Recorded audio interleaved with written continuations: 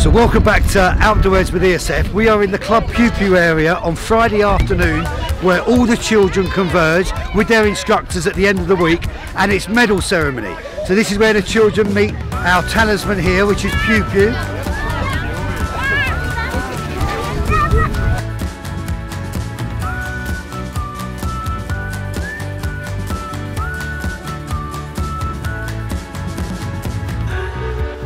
This is Alexander. Hello, Alexander. Hello. Alexander, tell me what we're doing now at the end of the week. Okay, so what we're doing at the end of the week with this group, so this is the first star group.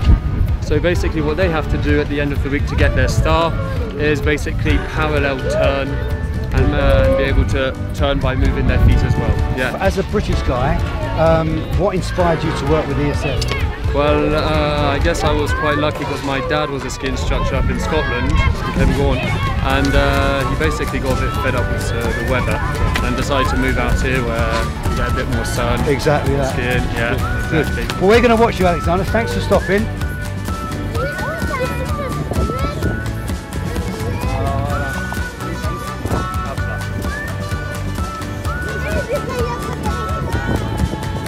Tu la perds pas.